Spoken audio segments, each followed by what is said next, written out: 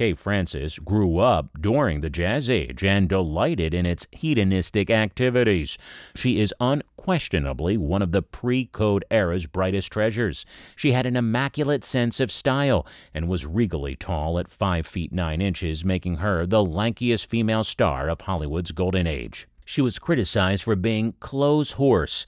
She was never an ingenue, portraying sophisticated society women, astute businesswomen, when she was barely out of her teens. She had huge, expressive hazel eyes and dramatic dark hair. Her voice was a little gruff and lacked the virtually British mid-Atlantic accent that many actresses in comparable roles tended to adopt. However, a mild speech defect made her appear more affluent to viewers.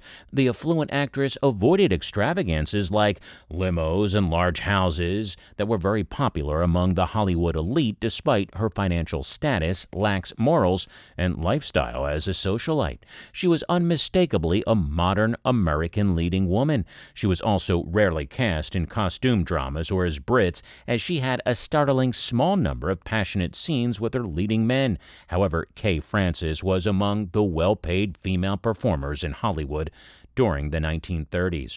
Prior to Jack Warner's deterioration and Bette Davis, she ruled Warner Brothers. Her diaries depict a woman whose private life was frequently chaotic. Miles White, a costume designer, recalled an all-homo pool party that took place at Francis's residence in the 1930s. He and others just assumed Francis was a lesbian. She had 5 husbands, no children, and several lovers. Her name frequently appeared in gossip publications associated with homosexual guys who were escorts.